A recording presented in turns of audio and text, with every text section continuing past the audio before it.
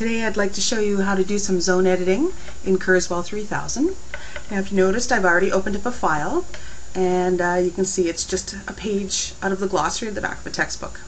So what I want to do is I want to check to see what Kurzweil is going to read. So the first thing I do is go to the Scan menu and Zone Editor.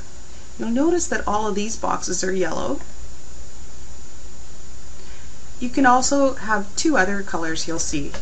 A blue box, and that would be for a graphic, or a green box, which is secondary text. And the difference between the yellow, which is primary, and the green, which is secondary, I'll just show you what it looks like. If I go to Properties, I can change this to secondary text. Okay, you'll notice it turns green.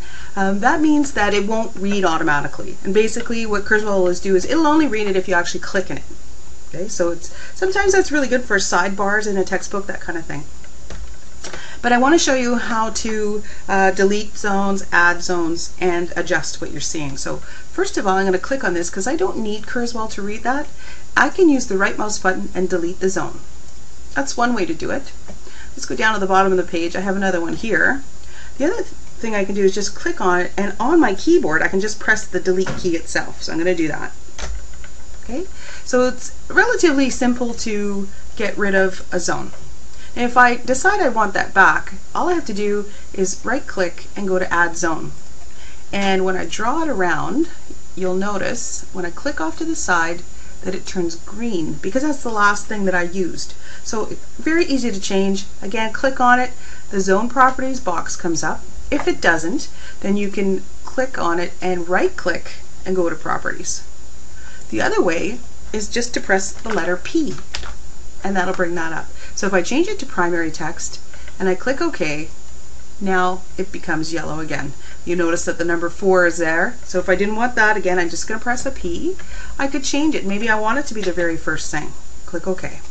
All right. So again, right click, add your zone, pull it around, make sure it's either primary or secondary, whatever you decide.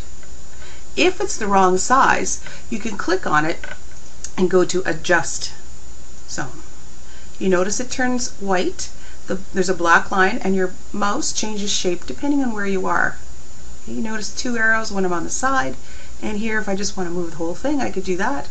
So if I wanted to make it smaller, I would go to wherever I wanted to adjust it and just grab it with the mouse and pull it around whatever I want. Click off to the side when you're done.